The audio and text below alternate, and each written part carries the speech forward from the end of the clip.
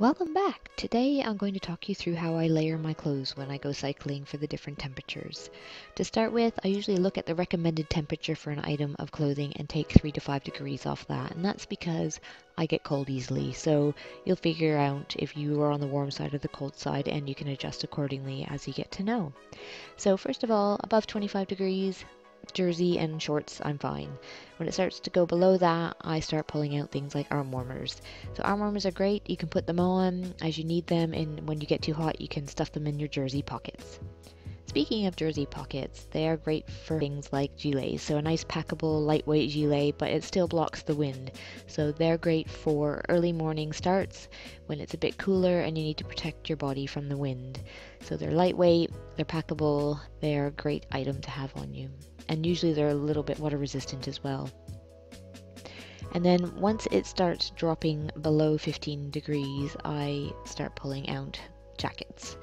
And this jacket is a great windproof jacket, and it covers a lot of temperatures for me. So 15 right down to 5 degrees, this jacket is pretty good. One thing that's key to layering as a cyclist is keeping your core warm. And there is a point for me at about below 15 degrees. I also like to keep my knees warm, to keep my joints warm, so I pull out the knee warmers.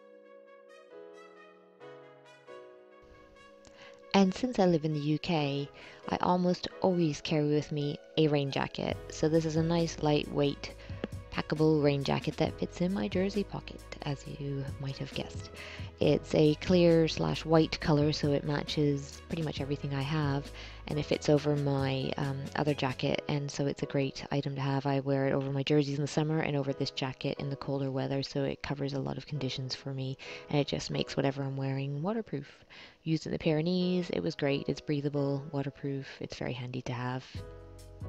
And if it's raining badly enough, I pull out the booties. So these are waterproof shoe covers.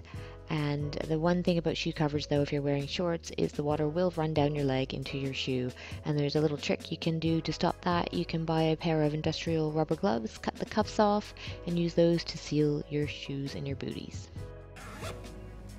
Now we're talking winter wear, temperatures under 10 degrees. As you can see, I'm wearing a long sleeve base layer under my tights.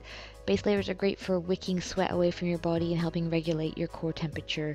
You can wear a long sleeve like this one or a tank top style like this one, depending on what you need.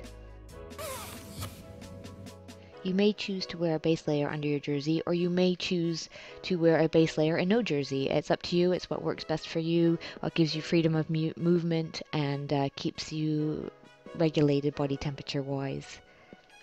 In winter, I always dress to the feels like temperature. Wind chill plays a major factor on a bike, obviously, because you've got the wind coming at you as you pedal, so a good jacket with wind blocking is a must. And once it gets below 5 degrees, usually around 0, I start covering my ears and wearing a hat. Keeping your feet warm and dry is a must in the winter, so you'll notice I'm wearing my booties, and they do a great job of protecting your feet from the wind and keeping them warm, as well as fending off any wet weather. And of course, once it gets cold, for me, usually under 12 degrees, the long finger gloves come out. And one thing to look for when you're buying gloves is good cuffs, so you want to be able to stop any wind from going up the sleeve of your jacket, so a good cuff is great for that. There is one item of clothing I forgot, the buff. So this keeps your neck warm, it's a great versatile piece. You can pull it up over your mouth and nose if they get cold in really cold days. I hope you found this video interesting. If you want to know about any of the items, I will put a link in the description below where you can get them. I have more videos coming up in the beginner series, so be sure to subscribe and click on the bell for notifications of when they are released. And thank you for watching.